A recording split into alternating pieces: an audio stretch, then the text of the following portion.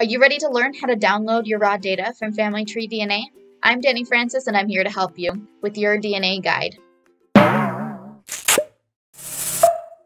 Now, if you would prefer to read about this instead of watching the video, totally good. Go ahead and check out our article on our website over here. To get started, you're going to go to the sign-in page for Family Tree DNA, type in your username and password, and you'll get to this home page.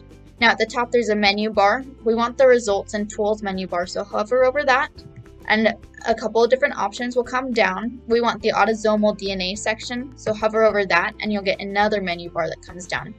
Click on the download raw data option. You can see there's a couple different options of the data you can download. First, there's just the autosomal, there's also just the X chromosome, and then there's the concatenated data, which is the autosomal and X chromosome data combined. Click on whichever one you'd like to download by clicking on the orange arrow button. For me, when I clicked on the arrow button, it starts to download in that lower left corner on my screen. On your computer, it might download to a slightly different space or in a slightly different process.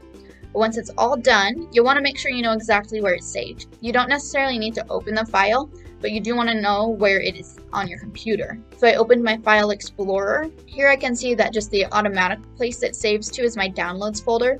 I don't think I want to leave it there because I'll probably lose it and forget about it there. So instead, I'll move it to my DNA folder, but you can move it to wherever you would like to. For many of you, your next step is going to be transferring or uploading your DNA to another website. If you'd like to learn more about that, go ahead and check out our article series over here.